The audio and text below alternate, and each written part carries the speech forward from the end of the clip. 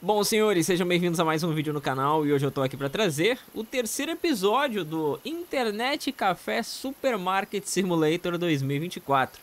Novo simulador onde basicamente você é dono de uma lan house barra supermercado. Sim, é os dois estabelecimentos em um só.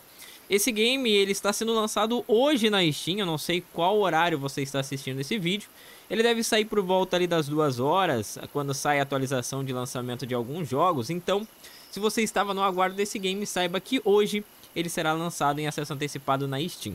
E se você ainda não conhece o game, eu já trouxe 2 episódios, o primeiro e o segundo vai ter playlist com todos os episódios do game no canal. Recomendo que assista desde o início se for novo, ok? Bom, vamos continuar da onde paramos. No episódio anterior, que foi o segundo, a gente começou a montar o nosso mercadinho, né? Que inclusive, se você olhar lá no canto superior direito, tem o nível do mercado e da nossa lan house, né? A lan house ela tá nível 5, o mercado que começou bem depois já está chegando também no nível 5, isso é muito bom. Já vamos, sem perda de tempo, abrir o nosso estabelecimento para começar a faturar. Hoje a ideia é comprar ou melhorar os PCs, comprar mais um ou melhorar os nossos PC e, claro, aumentar também o tamanho do nosso mercado. Eu digo na questão de mercadorias, né? Porque upgrade de tamanho eu acho que ainda vai levar um tempo, né? Nesse episódio ainda não vai acontecer, porque a gente tem bastante espaço ainda para computador e também para colocar mais algumas prateleiras, né? Vamos abrir a loja. Já deixa a loja aberta para que venha o pessoal aí usar os PC. Eu tô com 621. Para montar um PC melhor que esse daqui, que é o meu melhor PC até o momento, que digamos assim é um PC nível 2, eu vou precisar de pelo menos uns 1.500 a 2.000 mais ou menos. E eu já vou ter que gastar a grana aqui, ó, comendo, né? Eu preciso comer, eu preciso beber para restabelecer a minha energia. E a gente faz isso daqui, ó. Cadê? Esse aqui é 18. Esse aqui é 80. Eu vou comprar esse aqui. Ele vai me dar muita sede. Aí eu vou vir aqui e vou tomar um café, que aumenta, mata minha sede e também me dá energia. Aí. E já tem gente lá pedindo para acessar os PC. Como eu falei, se você perdeu os episódios anteriores, recomendo que assista, tá muito legal o jogo. E vale lembrar que eu ainda, né, não estou gravando no meu setup, estou gravando num setup improvisado por tudo que aconteceu aqui no Rio Grande do Sul, né? Vale ressaltar porque às vezes o cara chega aí, cadê a facecam? O que tá acontecendo, Blake? É exatamente por isso, tá, gente? Ainda estamos sem facecam. Acredito que na próxima semana já dá pra voltar ao normal, porque graças a Deus a água começou a baixar aqui no Rio Grande do Sul. Mas, né, eu ainda tô sem luz lá na minha residência, né? Já completou, estamos indo pra 13, 14 dias já, se eu não me engano, sem energia em casa, só pra vocês terem uma ideia. Então, conto com o like de vocês, isso ajuda pra caramba. Obrigado o feedback que vocês deixaram nos vídeos anteriores aí. Tá muito bom, muito obrigado o apoio que vocês deram nos comentários, deixando o like. Valeuzão, tá? Deixa eu receber essa grana aqui. Calma que eu tenho que me situar como é que tá o nosso mercado, né? Ah, eu lembro que faltava uma prateleira, porque tem produtos que eu não coloquei aqui ainda. Ó, aqui já acabou e o papel acabou, né? Deixa eu vir aqui. Eu vou aceitar essa mulher e vou comprar. Preciso comprar papel. Pô, já liberou mais um monte de produto, cara. Eu vou comprar também. Fritas. Ah, mas aí precisa... Ah, o freezer, né? Tem espaço, tem espaço. Mais uma cerveja. Cerveja loira. Cerveja loira. Gostei do nome, gostei do nome. Bebidas. Eu preciso comprar mais um de água. Esse aqui vai em freezer, né? Compra mais um de cada. Esse aqui ainda não dá. Vegetais ainda eu não vou comprar. Papel. Acho que o ideal era comprar logo 2, né? Comprar mais um desse aqui. Esse aqui eu já tenho guardado. E pega mais um desse aqui. Aí.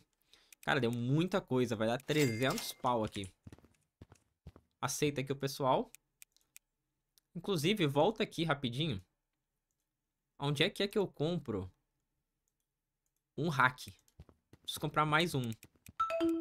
Uma prateleira, na verdade, né? Prateleira de supermercado. Putz, 500 pau. Meu Deus, tá muito caro, mano. Tem que comprar essa aqui.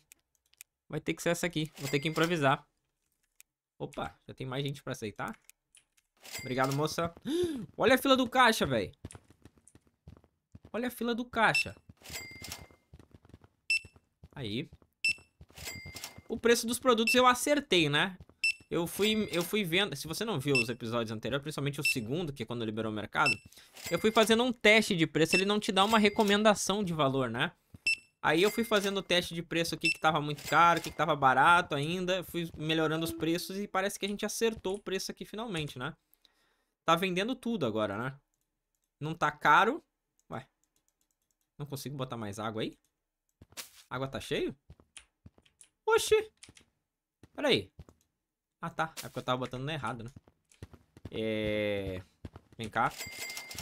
Cara, eu preciso de um funcionário. Deixa eu ver um negócio. Como é que é o funcionário aqui? Porque hoje eu acho que a gente vai ter que investir num funcionário, cara. Funcionário online. Quanto que eu pago pra um limpador? Um caixa. Ó, um caixa de supermercado. Precisa estar nível 6. O mercado tem que estar nível 6, né? Tá, eu vou ter que esperar o mercado ficar nível 6, velho. Não vai ter jeito. Não vai ter jeito. Vem cá. Mas eu acho que ele pega nível 6, né? Eu acho que hoje ainda pega nível 6. Já tá nível 5. Tá... Ah, tá upando rápido. Quanto mais tu vende aqui, ó. Ou a barrinha lá subindo. Ah, não. Nível 6 a gente pega hoje. Tranquilo. Moça, agora vocês vão ter que me dar um tempo, porque eu preciso levar isso aqui pra lá. Ué, agora apareceu nova tarefa. Você está com um produto para...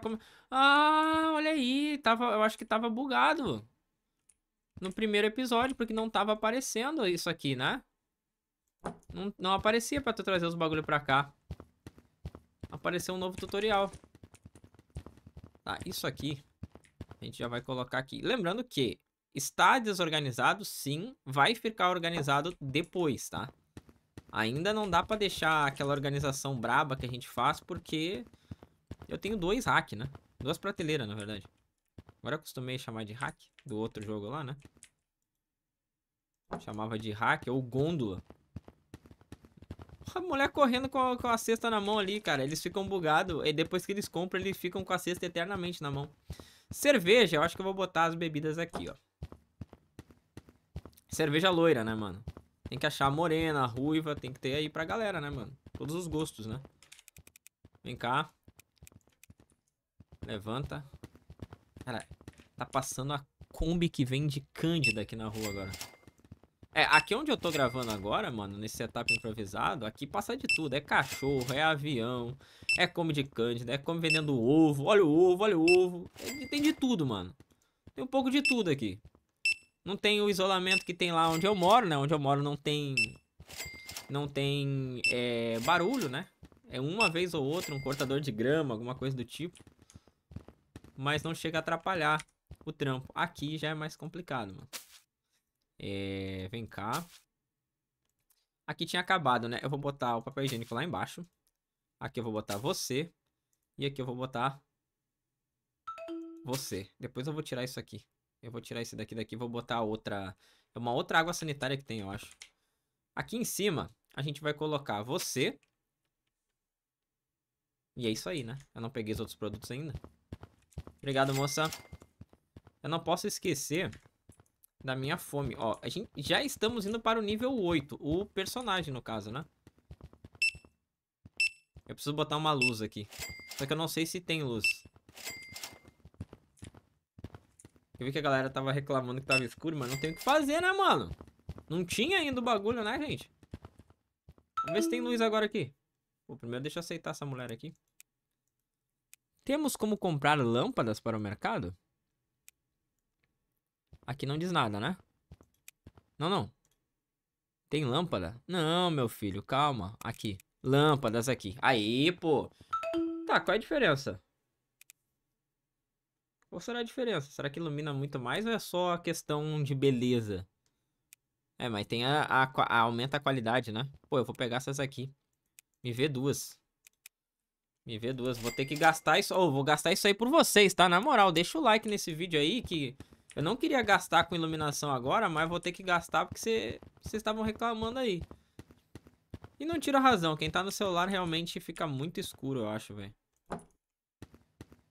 Ó, o cara chegou com as lâmpadas. Já vou meter, já. Caralho, essa lâmpada aqui, velho.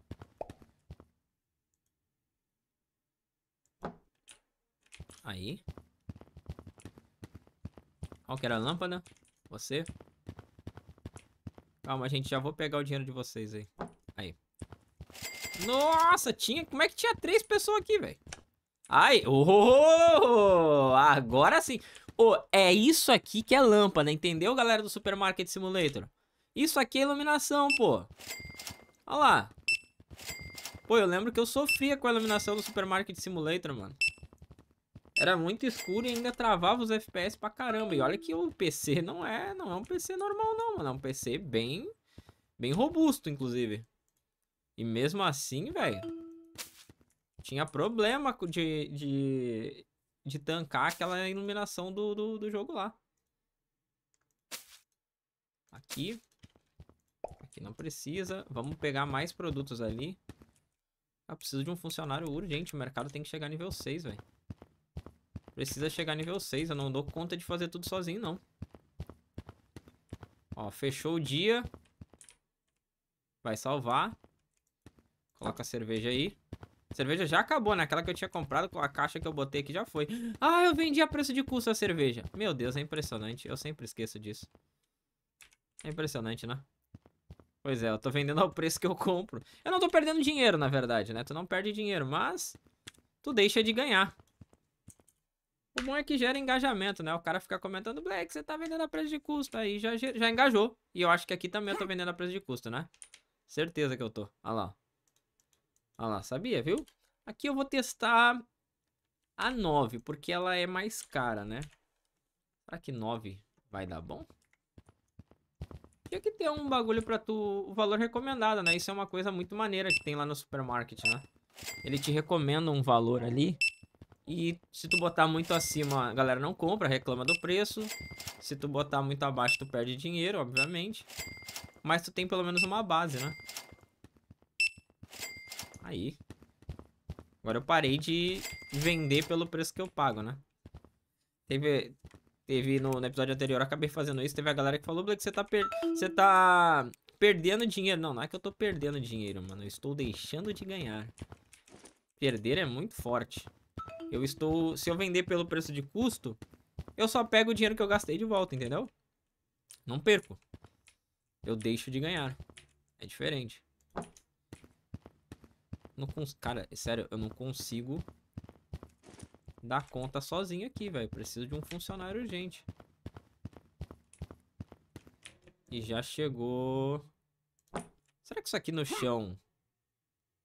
Será que no chão conta ou tem que estar no rack? Aí é uma boa questão. Eu vou botar aqui em cima, né? Tô com medo de não contar ficando no chão. Tem que ir lá provar um PC. Já tá sujo o chão. Gurizada que tá aí no caixa, 1 segundo. Aí. Aqui também suja muito, olha aí. Também que eu cheguei bem na hora. Socando a vassoura no toba do cara ali da mina. Que isso, cara? Para com isso, cara. Você vai tomar um processo ainda, mano. Caraca, tava roçando o cabo da vassoura na tia, mano.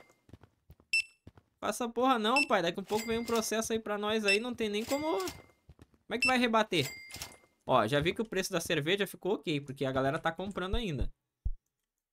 Nossa, eu vou desmaiar. Eu não quero parar de trabalhar, mano.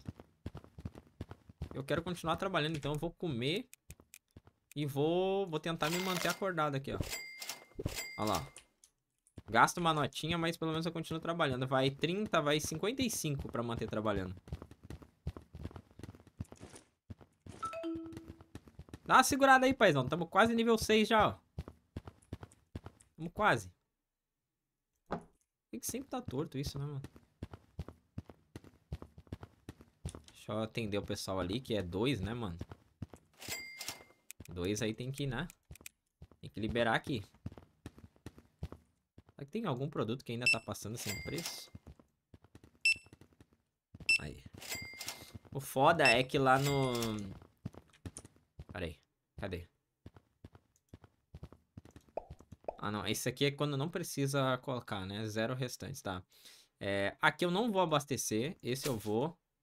Esse eu vou. Ó, já tem que comprar esse aqui já. Porque Porque eu vou tirar esse daqui e vou botar o outro coisinha desses aqui. Parece de água sanitária, que eu não sei o que que é, porque eu não parei pra ler ainda. Aqui, a gente vai colocar a cerveja loira e vai botar ela a 8 conto. Será que 8 conto é muito? Eu vou botar 7,50 também. 7,50. Vamos ver se vai dar certo. Tem mais nada aqui, né? E tu? Tu não tem mais, cara? Já acabou? Meu Deus, cara. Ó, já tá sujo aqui já. Tem que limpar, senão ficar tomando nota negativa. E aí vem menos pessoas, né? Vai. Vai. Vai. Aí, boa. Pega isso aí. Valeu, pessoal. Valeu, pessoal. Obrigado. O que vai fazer? Tem que pagar a conta. Aceita aqui. Onde é que é as contas? Aqui. Vamos pagar 28,60. 591, né? Pô, o foda é que, cara, eu só vou conseguir fazer as coisas quando eu tiver o primeiro funcionário. Porque se for parar pra ver aqui, ó. Toda vez... Putz, isso aqui é freezer, velho. Eu precisava achar um local pra botar a freezer, vai ser aqui. Então você vai sair daí. Você vai vir pra cá. Você não é freezer. Toda vez que eu perco muito tempo pra guardar as coisas, entendeu? Podia ter um esquema melhor de guardar as coisas, tá? Talvez o cara largar aqui e não lá. Toda vez que eu vou guardar as coisas, empilha a gente lá, aí eu tenho que parar pra ir lá atender. E aí eu não consigo repor, os produtos acabam lá, ó, e eu já tenho que comprar mais de novo, e aí depois já tenho que pegar do chão de novo. Então, realmente, o funcionário vai ajudar demais, velho. Ele estando aqui, eu não preciso parar toda hora pra atender no caixa. Isso aqui é bom. Ah, eu tenho meus pontos pra gastar, né? Pra ficar mais rápido. Se bem que, né? A gente vai deixar um funcionário fazendo esse papel pra nós, né? Tá, então eu já vou passar isso aqui pra cá. Isso vem pra cá. E aqui depois eu vou trocar. Aqui não tem mais. Aqui tem. Mas já, ó, já não tem mais, né? Acabou. Vamos pedir mais. Agora faz uma pausa. Vamos vir aqui. Comprar produtos. Compra um salgado. Compra mais uma cerveja. Compra mais um desse aqui. Pô, eu vendo 4 cerveja, eu já pago esse valor aqui e já tô lucrando. São 16 que vem. Ah, isso aqui eu tenho que botar no freezer. Ué, tem 2 salgados? Tem 2 salgados. Esse aqui é outro. Pô, mas podia ter a embalagem diferente. Talvez só aqui esteja assim, né? Não vai dar pra botar isso aqui no freezer. Isso aqui era detergente no outro e aqui é sorvete.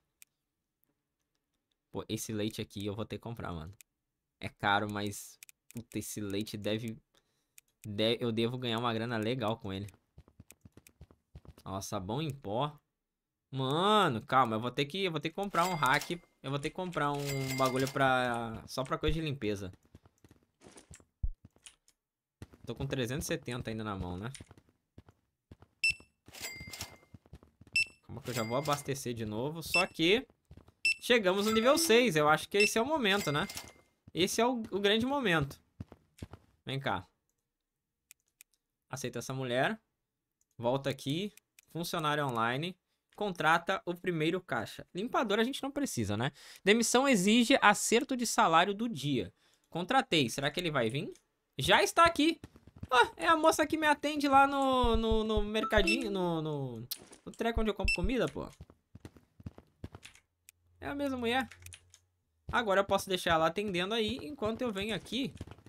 Calma, deixa eu botar um bagulho no freezer pra vender, que não tem mais nada pra vender aqui, né? Tá, bota tu aí.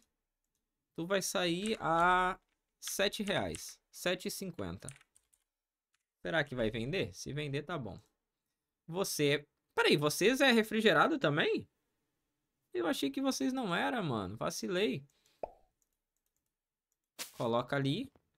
A água tá R$3. Vocês já estão com preço, né? Aí. E você... É isso aí. Tá aí os valores. Aqui dá pra colocar. Aqui não tem, aqui não tem. Aqui tem. Você aqui. Pronto. Pronto. Obrigado pela grana, obrigado pela grana. Tô com 470, já dá pra comprar uma outra gôndola, hein? Coloca aí. Acho que eu vou aumentar a minha velocidade, né? Calma. Vamos vir aqui, ó. Árvore de habilidades. Vou pegar a velocidade, 20% mais rápida de movimento. Dano eu não quero. O que que eu consumo? Velocidade de consumo. Ah, isso aqui é bom. Vai diminuir. Muito bom. Preço de reciclagem. Aumenta 10%. É quando eu quiser vender as minhas coisas velhas pra comprar coisas melhores, né? Velocidade do caixa. Eu acho que eu vou diminuir o meu coisa físico aqui, ó. Vou gastar 2 pontos aqui, mas é bom. E é só isso que eu posso fazer, né? Velocidade, dano. Em que momento que eu vou precisar aumentar meu dano, cara? Será que eu preciso, velho? Precisa desbloquear a habilidade pré-requisitos. Qual? Qual que eu preciso desbloquear antes? Será que... Ah, o dano, né? Não. Velocidade eu já peguei. Não peguei? Ah, agora aumentou aqui, ó. Eu posso aumentar ainda mais a minha velocidade. Tá, eu acho que eu vou pegar esse preço aqui. Porque eu vou ter que revender minhas... Vou ter que vender minhas coisas, né? É inevitável, eu terei que vender minhas coisas. Deixa eu ver. Cara, aumentou a minha velocidade? Eu não tô sentindo que aumentou a minha velocidade, mas tudo bem. Não parece que aumentou a minha velocidade. Ah, mas eu acho que eu tô correndo agora, né? Acho que meu personagem não corria antes. Fica aí. Eu vou... Talvez eu abra a parte da fruteira, velho. Esse aqui não deve ser o mesmo salgado, né? Não deve ser o mesmo salgado aquele ali. Deixa eu guardar as coisas primeiro. Depois eu coloco no mercado, porque senão eu não vou guardar os bagulho nunca. Aí quando eu terminar de guardar já... Ah, tô achando que deve ter uma melhoria pra esse armazém aqui. Eu não fui olhar isso ainda, mas deve ter, porque não vai caber tudo aqui, cara. Caraca. Não vai caber aqui, velho. Será que tem estoquista também? A gente precisa de alguém pra fazer essa função aqui também, hein? De carregar os bagulho. Agora não sei o que é o que aqui, velho. Grande, grande. E esse é o pequeno. Então coloca ele aqui, ó. Pega aqui. Cerveja. Coloca essa cerveja aqui. O mercado já tá vazio já. Eu tenho que ir lá pegar o dinheiro. Já tá sujo. Valeu, gente. Aí. Pega aqui. Tinha que cair um lixo bem agora, né? Pega. Ó, minha avaliação subiu levemente. Levemente. Então tira essa sujeira pra evitar. Moça, teu pé tá varando aqui pra fora do PC. Fora do PC não, pra fora do caixa, né? Como é que eu consigo colocar aqui já? Deixa eu ver. Consigo colocar essa daqui. Isso. Aqui não tem mais nada novo pra colocar. Cara, então, aqui eu vou ter que mexer. Porque eu acho que eu vou ter que botar o salgado no lugar desse treco. Eu vou ter que colocar o salgado no lugar desse treco. E se eu tirar, posso tirar o papel daqui. Acho que eu vou tirar o papel daqui e vou jogar o papel pra cá. O papel vai vir pra cá, ó. Isso. Aqui tem mais alguma coisa que tem que entrar? Deixa eu ver. O que que ia vir pra cá mesmo? Ah, isso aqui. Não, isso aqui já tem. Aí. Aí aqui, esse salgado vai ficar aqui. Eu vou botar o salgado grande aqui. E aqui eu coloco esse coisa aqui, ó. Que aí fica esses 3 coisas diferentes aqui, de 3 cores diferentes. E eu coloco os 2 salgados. Aí. É isso aí. Agora no freezer, a gente vem aqui embaixo, coloca isso aqui. E o valor disso aqui vai ser extremamente alto. Vamos botar na casa dos R$17. Será que vende? 17 conto? Não, talvez eu tenha exagerado, né? Vamos arriscar 15. 15. 15 é um bom valor. Coloca aí. O que que eu fiz, mano? Ah, a tia pegou o último bagulho que tinha ali. Pô, mas já levaram 4? Não, calma aí, calma aí, calma aí. Sobe mais esse valor, bota 19 então. Estão levando a rodo o bagulho, cara. Acabei de colocar, já levaram 4. Que isso, parceiro? O bagulho vende mesmo. Olha esse cara aqui, tá apaixonadaço, ó. Tá amando jogar o que é um PUBG. Parece um Free Fire pela movimentação do personagem ali, né, mano? Esse cara tá jogando Free Fire, velho. Cara, o bagulho fica aberto 24 horas por dia. Incrível. Isso aqui é estabelecimento, tá? Não fecha, funcionário não dorme, ninguém dorme nisso aqui. Funcionário não vai pra casa, não tem vida. Funcionário não tem vida, tá proibido de viver. A vida dele é ficar preso aqui. Eu mantenho o meu funcionário em cativeiro. Cara, vendeu só mais um leite. Então, talvez eu tenha exagerado. Bota 17. Talvez eu tenha exagerado no preço. Né? Na dúvida, ó, já tem que comprar o refri vermelho. Refri vermelho. Pô, tu não sai, né, velho? Pô, esse bagulho não vende, mano. Não quero baixar o preço dele. Não vende essa porcaria, velho. Mas vende só daqui, desse lado. Oxi. Tem cerveja? Tem. Ainda tem. Aqui não tem nada pra colocar. Pega assim por trás não, moço. Vamos vir aqui. Tá, calma. Vamos pensar. Eu tô com 913. 913. O que mais que eu tenho pra comprar? Talvez eu aumente ainda mais o mercado, velho. Porque tem muito mais coisa pra colocar, cara. Mano, eu preciso de mais um freezer. A realidade é que a gente precisa de freezer. 1, mais 2, 3 coisas pra freezer. Tem muito, ó. 4, tem... É, uma prateleira e um freezer. Acho que eu vou ter que focar nisso, mano. Uma prateleira e um freezer. Quanto é que tá um computador mais brabo? Pô, só tenho esse aqui ainda liberado. Não tá aumentando o meu nível da Lan House, pô. Ó, o monitor já dá pra pegar um monitor bem melhor. Isso aqui é 1000 e pouco. Aí tu tá louco, né? Aí tem decoração. 5 estrelas, 5 estrelas. Só que isso daqui ajuda a trazer, eu acho, mais cliente. Que é isso, cara? Que espécie de decoração é essa, mano? Botar num mercado isso? Salvou o dia.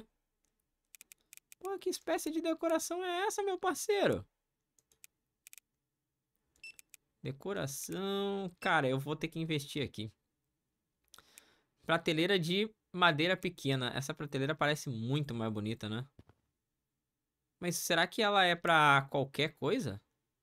Que não diz, né? 720 esse freezer. Putz. E agora, mano? Tem que pegar um freezer grandalhão desses aqui. Mais uma prateleira. Tinha que ser uma prateleira grandalhona dessas aqui. Já tá 108 a minha conta de luz, ó. Putz, velho. Não vai dar. Quanto é que dá esse carrinho aqui? Dá 1240. Eita, bicho. Não vai rolar ainda não, hein? Vou ter que esperar mais um pouquinho. Caraca, mano. É caro os bagulho, velho. Coloca aí. Pô, eu vou ter que gastar, então, repondo produtos. O que a gente precisa comprar daqui? O que tá acabando? Papel. Papel, cerveja. Papel, cerveja, esses dois bagulho aqui. Vem cá. Cadê? Essas duas cervejas. Leite. Tem uma vaga ainda pra alguma coisa numa prateleira ali, né? O que eu posso botar? Acho que eu vou botar essa cerveja aqui também. Que é caríssima, hein? Cerveja premium. Pega isso. Isso. Acho que uma água vale a pena pegar. Leite engarrafado. Calma, essas outras coisas vai ser para as próximas prateleiras. Isso, isso e isso. Isso aqui pra comprar. Meu Deus, vai dar caro. 400 pau. Maluco, que é isso, mano? Se gasta muito dinheiro pra ganhar dinheiro, não é mesmo? Pois é, senhores. Quer ganhar dinheiro? Tem que gastar dinheiro. Nossa Lan House tá em nível 5,5, né? Não consigo pegar o bagulho. Pera aí, eu consigo mandar pro meu inventário? Eu acho que eu consigo mandar isso aqui pro meu inventário. Porque eu tenho um inventário. Como é que eu boto as coisas na minha mochila? Não, tem algum macete. Como é que joga as coisas na mochila? Mano. Tem algum macete pra tu colocar isso aqui na mochila. Porque eu tenho uma mochila. A não ser que eu não tenha a mochila ainda, né? E acho que eu tenho, mas ali tá aparecendo. Ó, eu tenho uma mochila aqui. Como é que eu coloco as coisas aqui? Que eu tenho uma habilidade pra pegar? A mochila? Não. Ué. Como é que eu pego as coisas então e mando pra minha mochila? Deixa eu ver. Limpeza, decoração, correr, fechar o painel. Mochila. É... Não, mas é pra abrir a mochila. Nossa, mas o que vocês fizeram aqui, gente? Pelo amor de Deus. Vocês cagaram na minha loja, mano. Que isso, pessoal? Vocês foram longe demais. Ué, tinha bichinho aqui, cadê? Ah, já tá 100%. Obrigado, moça. Os caras defecaram na minha loja, no meu estabelecimento, cara. É um absurdo isso. Ué. A luz só acende de noite mesmo. Maneiro. Ah, mas aqui tem um macete, mano. Tem que ter. Ou não, ou tá bugado e não tem esse comando, né? Mas se a gente tem uma mochila... Meu querido, se tem uma mochila... Tem que ter como colocar as coisas nela. Só que não aparece o comando, né? Ó, não tem um... Como eu possa pegar e mandar direto pra mochila. Só tem que jogar fora e colocar, né? Não, mas com certeza deve ter, porque aí fica bem mais rápido, né? Pior que eu não consigo arrastar nada pra cá. Posição de reinicialização. Não tem. Tem que ter um jeito de botar esse bagulho aqui, velho. Ah, eu vou descobrir. É que eu só me liguei agora, né? Mas eu vou descobrir, relaxa. Fica tranquilo. Em algum momento eu vou achar. Ou não tem esse comando ainda, né? Porque não aparece, né? Tinha que ter um comando ali, tipo... Colocar na mochila. Onde é que eu vou guardar isso aqui? Vou ter que guardar aqui em cima da água. Vou lá abastecer o mercado. O freezer tá vazio. Tem gente esperando pra acessar no PC. Tem lixo no chão. Oxi. Pega aí. Não, meu querido. Solta isso aí. Já peguei algum produto novo? A cerveja. A cerveja pode vir pra cá. Pô, ela é 4, então no mínimo ela dá pra vender por uns 14. Exagerei? Exagerei, né? 13. Exagerei. Passei do limite. Fui moleque, porra. Fui moleque. Ali, já vendeu um monte. Não. 14. Pode botar 14 pau nisso aí, mano. Já vendeu um monte, cara. Cara, o cara... Pera aí. Ou eu que não coloquei tudo. Talvez não tenha vendido porra nenhuma. Eu que não tinha colocado. Não tinha prestado atenção nisso. Ele não coloca cheio, eu acho, talvez. Não sei. Entendi. Coloca o salgado. Tu não vende nunca, né? Tu não acaba nunca. Tu não quer ir embora daqui do mercado, né, velho? Esse papel higiênico não é pra eu reabastecer. Olha que eu lembrei. Coloca. Ué, tá. Coloca e coloca. Acabou o leite e acabou esse bagulho aqui, né? Olha, pessoal.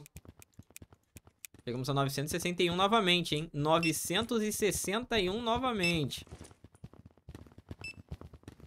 985. Já eu vou comprar aqueles bagulho lá, aqueles que eu botei no carrinho e não deu, eu vou comprar. Ó, o pessoal tudo com a cestinha na mão. O pessoal que já foi no mercado fica tudo com a cestinha na mão, velho.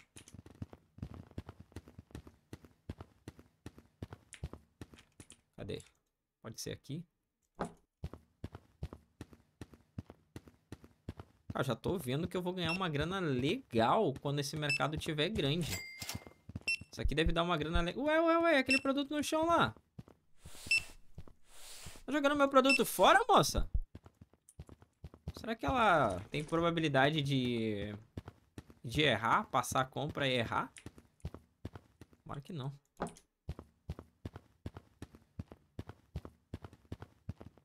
Pega aqui.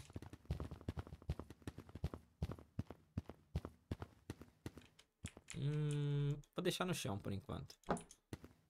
Mas eu acho que conta sim, porque tava contando os outros, né? Vem. 1121 já. Quase na hora de eu ir ter que comer já. Acho que vale a pena eu ir ali comer e tomar um cafezinho, que aí já sobe até minha energia. Como aqui, ó. Aí, pô, equilibrou legal. Nível 8, precisa de 800 de XP pra chegar no nível 9.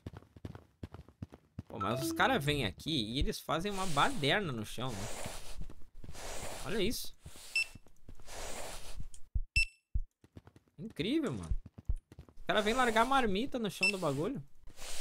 Olha aí quanta coisa esses caras estão comprando por vez agora. O cara comprou 5 produtos, eu acho. Perdão, moço, pela demora aí no teu atendimento, tá? Moça, na verdade, né? 1194 agora. Cara, isso aqui vende muito, cara. Eu acho que eu vou aumentar o preço disso aqui. Vou botar um cinquentinho aqui. Um cinquentinho aqui também. Água vendendo a rodo também. Água eu vou aumentar. Eu acho que eu vou botar uns 40 centavos a mais. Aí. Isso aqui já não tem mais, né? É o leite. Pode que toda vez eu tenho que vir aqui gastar. Aí não dá, velho. Eu tenho que vir repor os produtos que acabou. Quer ver? Eu preciso comprar. Leite já vai 105 conto. Só nesses dois aqui, ó. Olha o tamanho do prejuízo que eu vou tomar. Olha o que eu gastei aqui agora. Cara, esse leite eu acho que dá pra vender mais caro ainda, tá? Se eu pago 100 nele, deve dar pra vender bem mais caro, mano. Certamente ele vende mais caro que isso. Eu vou subir aquele valor, tá 17. Eu vou subir. Isso aqui tá quase acabando. Tá quase acabando também. Tô quase conseguindo tirar daqui. Ué, não vendeu mais a cerveja por quê? Tá muito caro, será?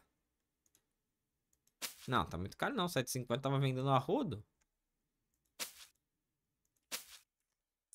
Deixa aí. Pega aqui. 93% de limpeza. Deixa eu tirar aqui. Quase que eu bato na mulher. Mano, eu já ia me arranjar. Aliás, novamente fica a pergunta. Em que momento eu tenho que bater nas pessoas, cara? Eu não vi o que eles ficam falando aqui no PC, mas pode ser que eu tenha que tirar alguém do PC. E acho que não tem roubo, né? Eu não vi segurança ali pra contratar, então talvez não tenha roubo. Acabou o refri verde, eu não vi. Engradado.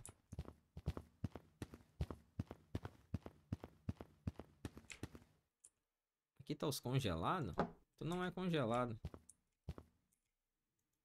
Fica aqui. Preciso do refri verde. 1220. Já dá pra pensar em comprar um freezer grande. Botar mais produtos à venda na loja. Ó, aí do nada vendeu legal isso aqui agora. Atenção, o leite acaba de subir. Ele é 18. Quantas unidades eu tenho? São 32, né? Não, eu ainda tenho 32. Eu coloquei várias aqui. Ah, não. Compensa muito. 18 eu ganho muita grana, cara. Eu pago 100, eu devo ganhar uns 300 no total. Refri verde. Ué. Ué. Eu não tinha lá no estoque esse vermelho?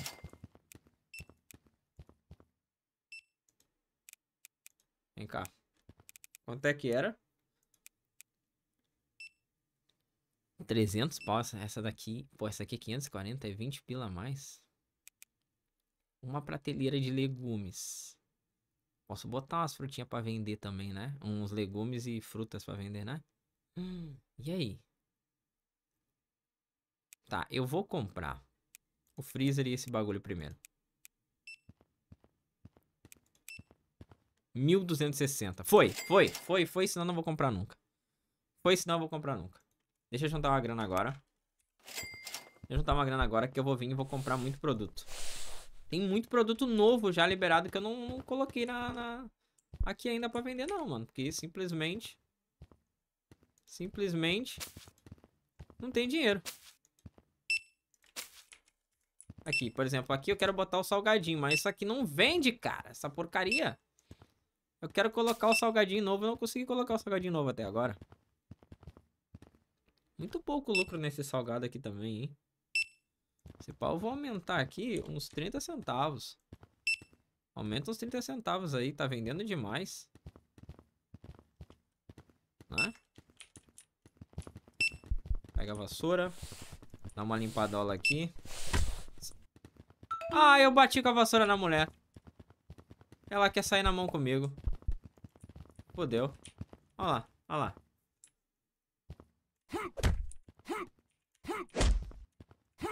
Vai pra lá, senhora. Nossa, eu tive que agredir uma pessoa. Desculpa, gente. Eu tive que agredir uma pessoa, não tive o que fazer. Não sei o que aconteceu aqui, mas eu acho que foi a vassoura que acertei na mulher, é sério? Eu não entendi o que aconteceu. Foi por causa da vassoura ou porque ela tentou roubar ali e a mulher, ela queria brigar com a caixa? Porque ela agrou, parece que ela agrou no caixa, não em mim, né? Sei lá, pô. Noia do caramba. Vou botar esse freezer aqui. Agora eu vou começar a arrumar. Agora eu vou começar a arrumar o mercadinho. Esse freezer eu vou colocar... É que não tem muito aonde colocar ainda, né? Coloca o freezer no cantinho. Tipo aqui. Se eu pegar... Vai cair tudo, né? Olha, não cai. Gênio. Muito bom. Se eu pegar esse aqui... Não, calma. Vamos ver primeiro esse grandão aqui, ó. Uma dessas eu vou acertar as pessoas de novo. Nossa, a prateleira é muito grande, cara. E ela é de um lado só, né? Tá, fica aqui por enquanto. Tira você. Vocês depois eu vou vender. Esses aqui. Depois eu vou acabar vendendo eles. Não. Pega aqui. Coloca aqui por enquanto. Perdão. Coloca. Meio que aonde? Vou deixar aqui? Ah, eu vou deixar aqui por enquanto. Depois eu vou vender. Esse de madeira é muito mais bonito, cara. Pô, esse de madeira é muito bonito, esses hack aí, hein? Olha aqui que bonito. Caraca, esse aqui é maneiraço, velho. Agora eu tenho que ir lá e comprar os bagulho, né? Quanto dinheiro a gente tem? 286? É, dá pra comprar uma outra coisinha, né? Não dá pra comprar muita coisa, não. Vamos tentar agora comprar organizadamente. Que aí seria o quê? Pra botar os produtos... tipo, pão junto com os outros pães. Leite junto com os leite. Água com água. Meio que organizar. Tá, cerveja eu acho que eu ainda não preciso comprar. Isso aqui eu preciso comprar. Não? Tá. Esse eu preciso. Esse eu preciso. Esse aqui a gente precisa. Esse aqui precisa, vai junto. Isso aqui vai tudo pra... Nossa, eu não tenho grana pra isso aqui, mano. Caraca, eu não tenho grana pra isso aqui, velho. É caro pra cacete os bagulho, tá? Ô, é caro pra cacete, mano. Que isso? Nossa, mas eu vou jogar o preço lá no alto. Meu Deus, o pessoal fica se mijando na fila do caixa, incrível. O pessoal fica... Demora pra atender, eles chegam a se mijar na fila do caixa. Bora, tiozão. Gostaria de colocar um bagulho de fruteira também, se der. Mano, isso aqui não vai tancar, velho. Isso aqui não vai tancar a quantidade de coisa que eu tenho, que tem de mercadoria. Esse armazém aqui é muito pequeno. E eu não sei se ele aumenta de tamanho. Esse é o problema. Será que eu... Calma, deixa eu fazer um teste. Eu posso simplesmente largar alguma coisa aqui dentro, tipo isso aqui. Se eu largar aqui dentro. Vamos ver. Ou precisa estar no rack. Deixa eu pegar as outras coisas aqui e levar também. Vamos ver. Quando vê, eu não preciso, né? Quando vê, dá pra colocar no chão também. Vou fazer esse teste aí. Vai salvar o dia. Caraca, fizemos dinheiro hoje, hein? Gastei também, mas fiz dinheiro. Precisa ressaltar isso aí. Vagem. Vamos ver. Se isso aqui estiver aparecendo lá, é porque só precisa estar dentro do armazém. Vamos fazer esse teste. Ó, tá tudo vazio, né? Olha. Olha o que eu falei. Olha o que eu falei. Olha o que eu falei. Tá. Isso aqui vai sair a R$9. R$9,50. Menos que isso, nem me chama pra brincadeira. Isso vai vir pra cá agora. Porque isso vai vir pra cá também. Isso daqui, no mínimo, R$16. No mínimo R$16. Lucro de 10 e pouco, dane-se. Eu quero superfaturar mesmo, tô louco. Aqui vai vir tu. E vai sair a pelo menos R$12. Caralho. Botei 1.200, talvez. Talvez os caras não comprem, tá? Ó, aqui já vendeu. Sempre vende. Ou vende ou eu não sei o que acontece. Porque sempre fica 3, né? Não sei se vendeu. Acho que alguém comprou no preço de custo. Essa é a realidade. Aqui vai ser R$11. Ó, a tia tá pegando aqui. Certeza, tá pegando a preço de custo. Ó lá, viu? Safada, que ordinária, mano. Eles são muito rápidos, não dá tempo. Mas tá vendendo legal aqui, hein? Pô, por que eu tô lucrando tão pouco nisso aqui, velho? Bota R$9 isso aqui. R$9. Não, não vamos lucrar tão pouco. Vamos lucrar mais. Quero lucrar muito. Muito dinheiro, muito dinheiro. Tô louco. Aí. Esse freezerzinho aqui, o menor, ele vai ser pra água. E pros refri que já não tem mais. Pro leite. Coloca o leite aí. Que tal uma manteiguinha? A manteiga pode ficar aqui embaixo. Rápido. Troca o preço rápido. Bota R$8. 8,30. Quem comprou o bagulho a preço de custo aqui, o bando de ordinário safado. Ó. Lá. Já deu pra ver que isso aqui tá vendendo muito, né? Então, a gente vai subir. Sobe mais um. R$10,50. Aqui, ó. Comprou um monte de bagulho aqui, ó. Isso aqui, 50 centavos. Aumentei mais 50. Esse aqui, agora é 17. Meu Deus! Passou um chevette aqui agora que Jesus passou dentro do setup agora, mano. Não sei se vocês ouviram o barulho. Possível não ter ouvido, mano. Bota aqui, ó. 30. Agora isso aqui. Deixa eu ver. Mais 30 centavos também. Aí. É isso aí. Pronto. Agora sim. Meu Deus, o pessoal... Gente, será que tem fralda pra vender? Que eu vou botar, porque o pessoal aqui tá complicado. Ah, eu vou agredir essa mulher sem querer. Incrível, mano. Meu personagem, ele tem uma tara por agressão física, mano. Para de bater nas pessoas, cara, pelo amor de Deus. As pessoas tudo correndo, desesperada de medo, ó. Nossa, esses caras estão aqui já há umas 7 horas. Eles vieram pra ficar 1 hora no PC, estão às 7 esperando. Desculpa, gente. Não tive muito o que fazer, não. Ó.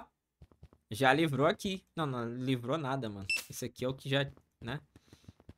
Pô, eu acho que eu vou começar a dar uma super faturada nisso aqui. Isso aqui vai ser 8 agora. Aumentei 20 centavos. 8. Isso aqui vai ser 9,50 agora. Isso aqui vai ser 7,50. Isso daqui acaba de subir para 50 também. E o papel higiênico, R$11.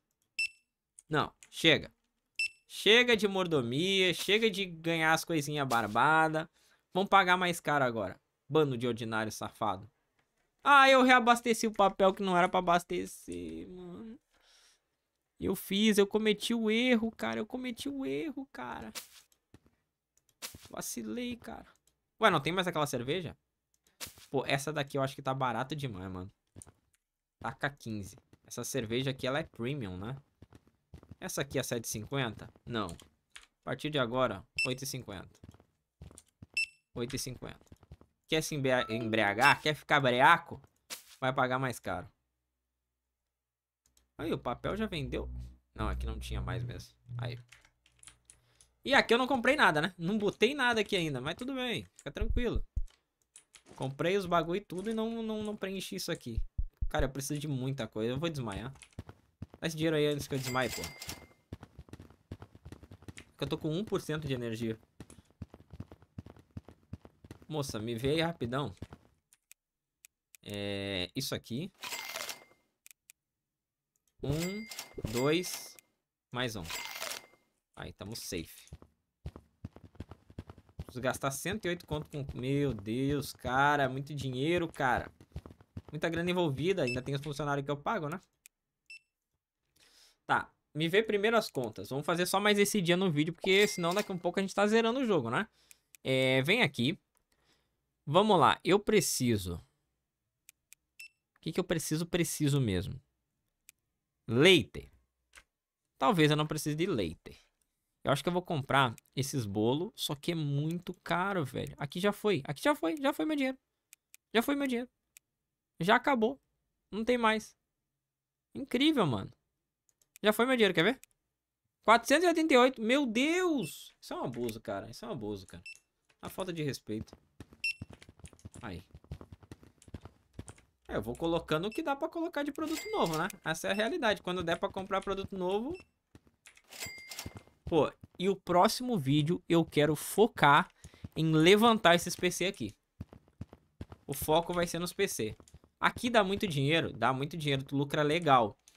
Só que eu quero levantar meus PC. Vou fazer esses PC ficar brabo.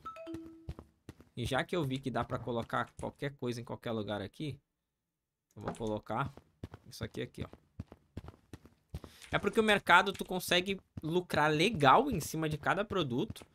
E tu não vende um produto por vez, né? Tu vende vários produtos por vez. Aí tu lucra muito numa venda por cliente. E no PC, tu tem que esperar uma pessoa. Aí depois pra entrar outra pessoa. Aí depois outra pessoa. Pra tu começar a lucrar no PC com poucos PC, ele tem que ser um PC muito brabo. Que aí tu vai ganhar muita grana por hora. Aí eu não sei agora se vale a pena montar um PC. Eu acho que eu vou focar pra montar o melhor PC possível no próximo episódio. Pra ver tamanha diferença que vai dar. E aí eu já vendo os outros. Nem que eu venda tudo isso daqui pra montar um PC só. Vale a pena. Se ele der mais dinheiro, vale a pena. É que tem que calcular que ali é 2 PC por hora. Tem que ver quanto que esses 2 PC faturam por hora. E quanto que um PC brabo vai faturar por hora também. Aqui, eu vou colocar isso. Já vou tacar aqui logo R$12. R$12,90. Já bota aí antes que chegue alguém. R$12,90. Aqui, 13. Já deixa aí.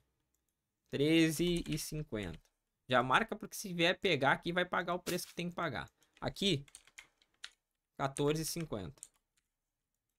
Quero lucrar legal em cima de cada produto. Aqui, você... Vou botar aqui, R$14. No mínimo R$14. Aí. Cabe bastante coisa nessa prateleira aqui, velho. Abastece. Ó, já não tem mais a cerveja premium, né? Aí fodeu. Que essa daqui é cara pra comprar. Papel, cerveja. Isso aqui não vende, essa imundícia. Incrível, não vende. Aqui é o leite. Água. Acho que era isso, né? O resto é aqui. Aí. Isso aqui não vendeu nenhum. Então tá muito caro. Baixa o valor. Você. Agora eu não lembro quem era você. Não, não é você. Qual que era aqui? 1, 2, 3. Acho que nem tem mais. Nem tem mais o que era aqui. Sobe aqui. 80. Tá vendendo muito. Dá pra aumentar um pouquinho o preço. Ué. Aí. Foi, né? O que dava pra reabastecer, reabasteci. Beleza. Aí, ó o mercadinho. Tem que respeitar o mercadinho. Tá crescendo, pô. Coitada da minha lan house, velho. Minha lan house ficou abandonada nesse episódio. Mas vai melhorar, vai melhorar. Vai melhorar, senhores. Iremos melhorar a situação da Lan House. Se pá. Tá, eu preciso comprar o que mais? Os refri.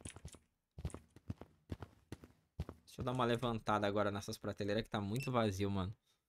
Cadê os meus refri? Ó, essa cerveja tem que vir. Inevitável, tem que vir. Água tem que vir, os 2 refri tem que vir. Isso aqui eu posso comprar também pra botar na prateleira. Isso aqui é prateleira.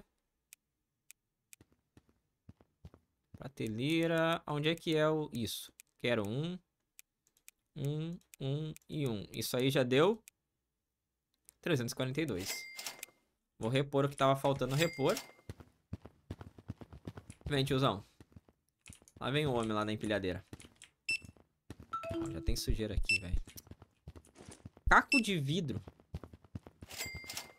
Os caras não respeitam nada mesmo, né, mano? Impressionante. Os caras vêm e jogam garrafa quebrada aqui no estabelecimento. Não dá pra pegar mais de um. Que saco, velho. Tem que aprender a usar essa mochila, cara. Aprender a usar a mochila, velho. Pode deixar no chão. Vou lá aceitar no PC. Aqui. Pra não ficar perdendo dinheiro. Vou falar pra tu, cara. Se tiver repositor, tem que investir em repositor também. Porque é muito demorado pra tu conseguir repor os bagulho aqui. Porque tu tem que ficar trazendo pro estoque, né? Essa é a parte mais complicada que tem até o momento, eu acho. É você ficar trazendo caixa por caixa, né? Provavelmente, né? Tem um macete aí pra você... O ideal é até fazer isso aqui, ó. Viu? Já que fica... Já que conta, né? Aqui eu vou botando alguns e uns eu vou deixando empilhado assim, em cima do outro. Do mesmo produto. Já que conta, né? Pelo menos isso. Esse é o lado bom desse estoque aqui. Pelo menos conta, né? Estando no chão. Ir lá receber o dinheiro e aceitar o tiozão. Pra não ficar perdendo grana.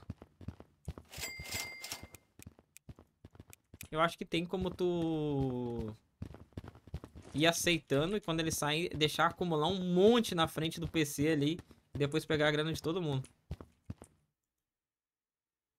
Aí. Vem cá. Mais cerveja. 315. Incrível, cara. Tu para pra comprar os bagulho pra levar pro estoque e já baixa tudo no mercado, cara. Já não tem mais nada. Os caras compram legal. Não dá pra reclamar disso no jogo, não. O pessoal aqui consome. Se deixar, leva o mercado inteirinho por dia. Pode encher o mercado inteirinho. Aí tu deixa o dia todo sem repor, tu vai ver. Eles levam o mercado inteirinho, velho. Onde é que eu botei minha água mesmo? A água era aqui, né? Tá aqui. Pô, pra que eu comprei água? Vacilei, velho. Não vou comprar água, não.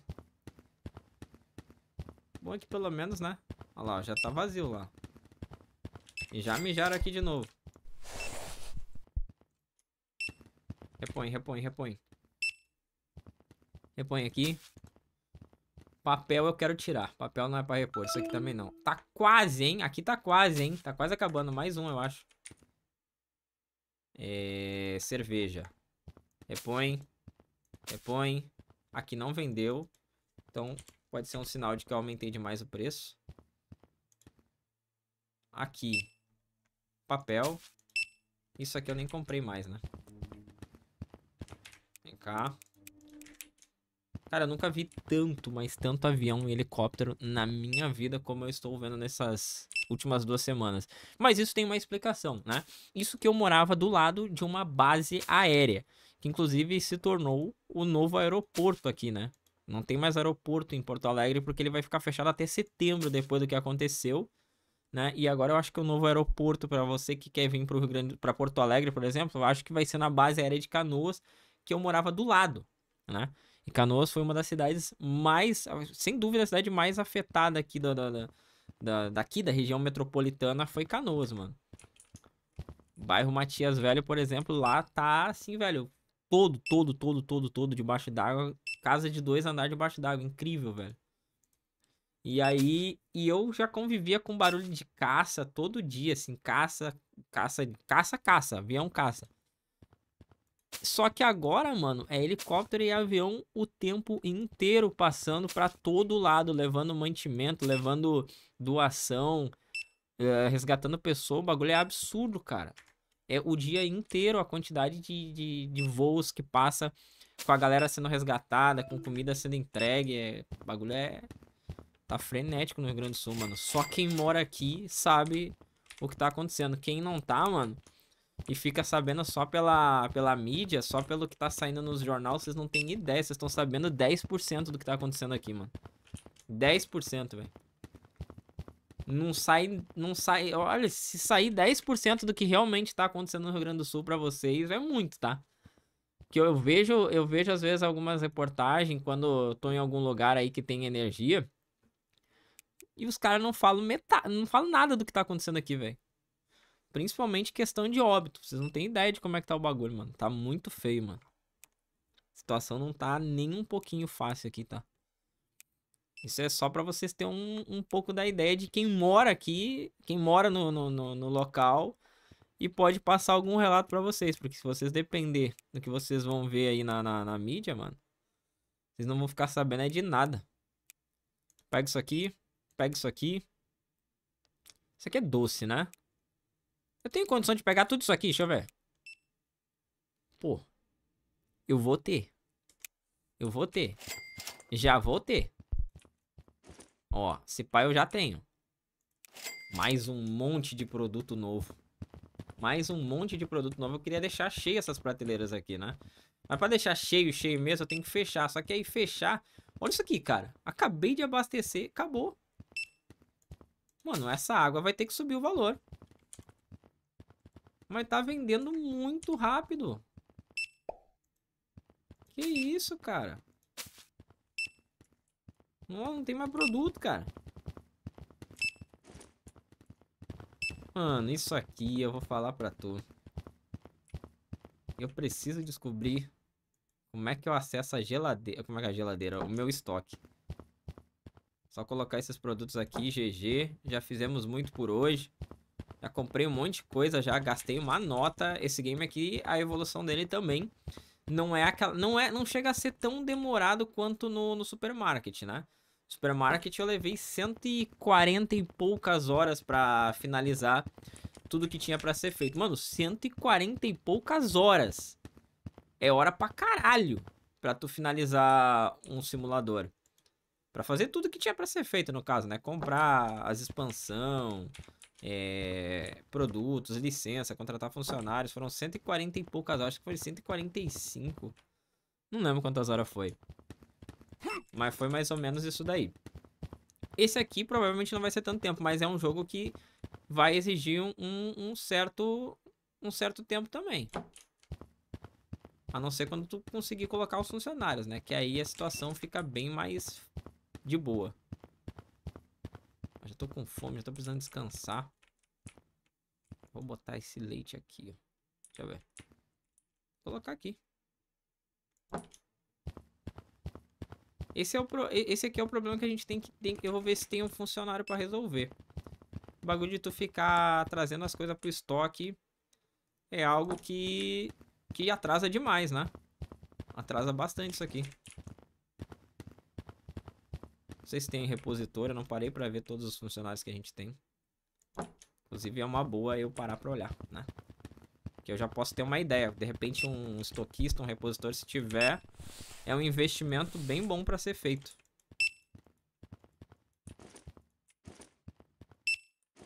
Aí 100% limpo. Pra aceitar aquele pessoal ali. Aqui.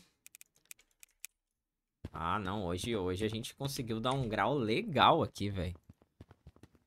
Hoje a gente conseguiu dar um belo grau nesse mercado. Tem isso aqui? Tem. Coloca esse aqui. Papel não era pra encher. Eu enchi aquela hora, né? Mas já vai acabar. Pô, vai terminar o vídeo e eu não consegui tirar esses bagulho da prateleira. Também eu repus ali o papel, né? Eu vacilei. O papel é aqui, ó. Agora aqui. Repõe. Repõe. Repõe. Repõe. O que mais? Esse já tem. Produtos novos pra colocar aqui. Tem só esse doce, né? Pode colocar esse doce aí. Vamos botar ele a 13 aqui já. Já deixa 13, que se alguém comprar, já compra, né? Um valorzinho alto. R$13,80. Aí tem o salgado, que eu não consigo colocar aqui, porque tem que vender esse cara aqui antes. Não consegui colocar o salgado até agora ali. Lixo no chão. Eu vou lá que eu vou desmaiar, mano. Senão daqui a pouco eu desmaio, aí prejudica demais. Vem cá. Pega isso e pega 2 cafés. Aqui, mano, vocês viram que tem como botar na... Olha aqui. Será que a mochila é só pra... Ah, mas como é que eu faço pra colocar na mochila, velho? Ó, eu tenho mochila. Eu tenho que aprender a usar essa porra dessa mochila, cara. É que eu fui me ligar só agora. Mas dá pra guardar até comida na mochila. Mano, como é que eu arrasto as coisas pra cá? Sério, eu não faço a menor ideia. Eu vou ter que ver isso daí em off depois, tá? Deve ter o cara que já descobriu. Só de ver. Inclusive, deixei nos comentários, tá?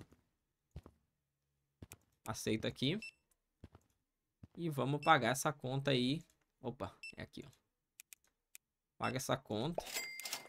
E, na verdade, eu pago a conta agora. Tem o funcionário também, né? Pô, agora já pegou uma grana legal. Pô, e se eu meio que fechar isso aqui agora? Aqui não vai dar pra fechar e repor tudo, né? Bom, compramos produtos, né?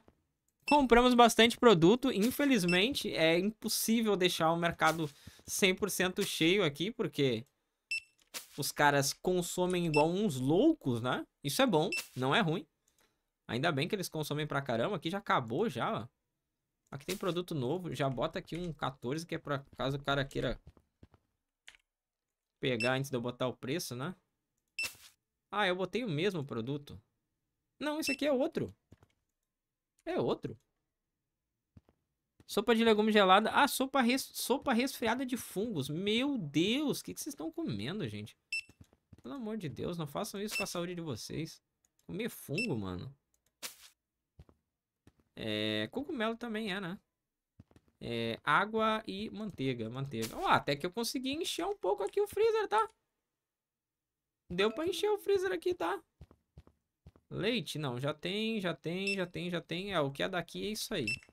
Tá certo. Deu pra brincar um pouquinho aqui agora. Aqui não tem nenhum produto novo. Só o salgado. Se pá, eu vou botar esse salgado aqui, mano. Esse bagulho não vai vender nunca. Eu vou botar essa porra de salgado aqui daqui a pouco. Não vende essa imundícia aqui. Eu tenho um só pra vender.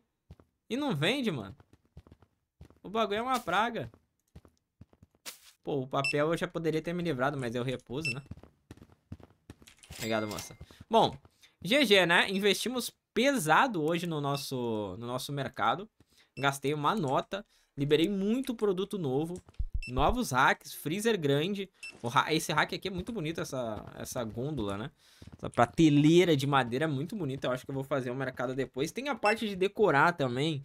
Pintar o chão, pintar as paredes. Botar umas texturas diferenciadas que fica legal. Isso tudo a gente vai fazendo ao longo dos próximos episódios. Eu não tenho pressa também pra sair fazendo tudo de uma vez, né, mano? Não é essa a ideia, né? Fazer as coisas correndo. Vamos aproveitar, vamos curtir o jogo. A partir de hoje aí, se você tá assistindo esse vídeo, o jogo já está disponível pra você pegar ele na Steam. Pelo menos eu espero, né? A não ser que os caras trolem, né? E o jogo não saia hoje, mas acredito que não. Então, muito obrigado a todo mundo que ficou até o final. Deixa o teu like aí, que isso ajuda pra caramba. E no próximo vídeo a gente continua a evolução do nosso mercadinho. Beleza? Valeu!